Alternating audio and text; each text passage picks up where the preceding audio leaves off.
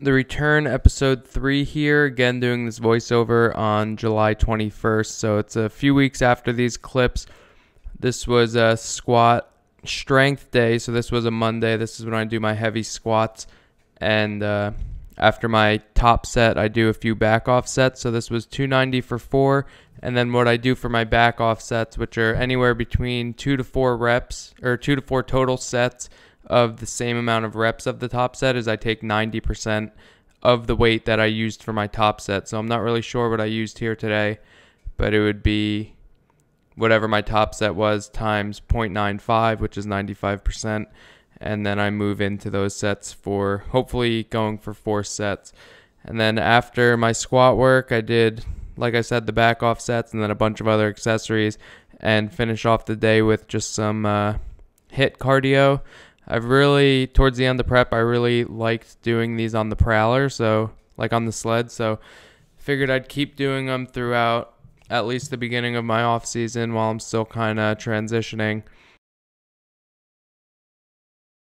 Just got back from the gym a little while ago. It's about 9:30. First legit lower body training day working with Greg Farris and MyoBrain. So he's going to be, Greg Farris is coach, his team is called MyoBrain, and I'm going to be working with him for the next few weeks with my training. Got my breakfast, wanted to show you guys.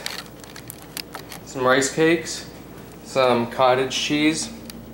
That whole milk cottage cheese though, it's so much better than fat-free or 1%. And cooking up some oatmeal here in the rice cooker. I've actually never done this before. Just old-fashioned oats. Gonna top it maybe with some salt, some butter spray, and some Walden Farms pancake syrup. Looking forward to that, and got a lot of schoolwork to do today. That rice cooker oatmeal cake, think it'll be any good?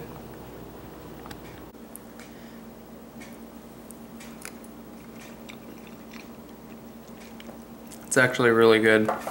Would recommend cooking oats in the rice cooker. Wow.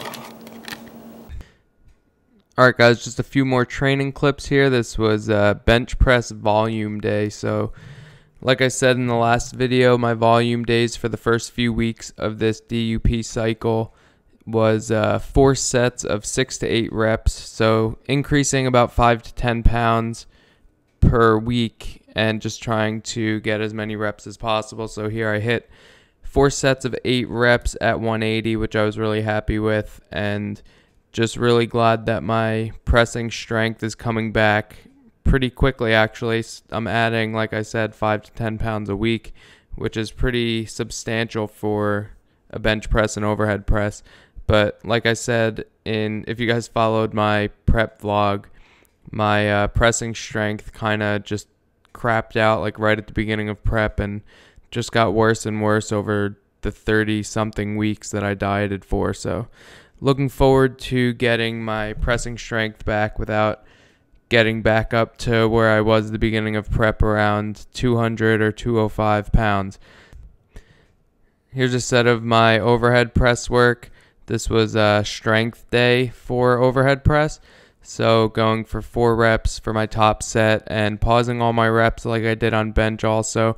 I really feel like this is going to be a lot better for me, as my goal is to compete in powerlifting, and you have to pause all your benching in a powerlifting meet. So I figured why not just train like that, because there's really no reason not to, in my opinion.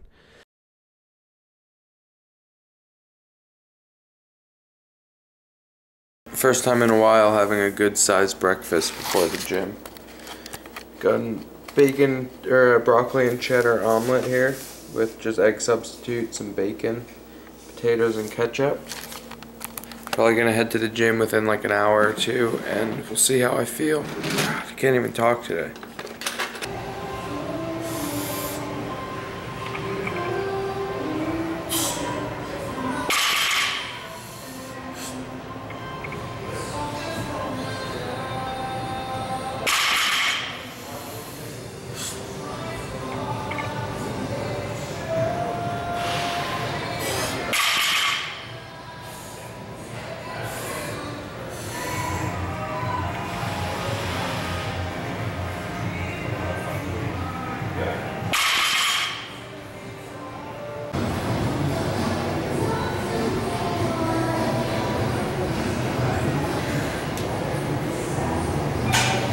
Nice.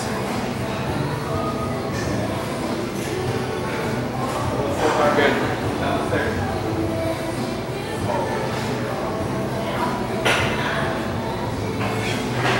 Come on, one more easy.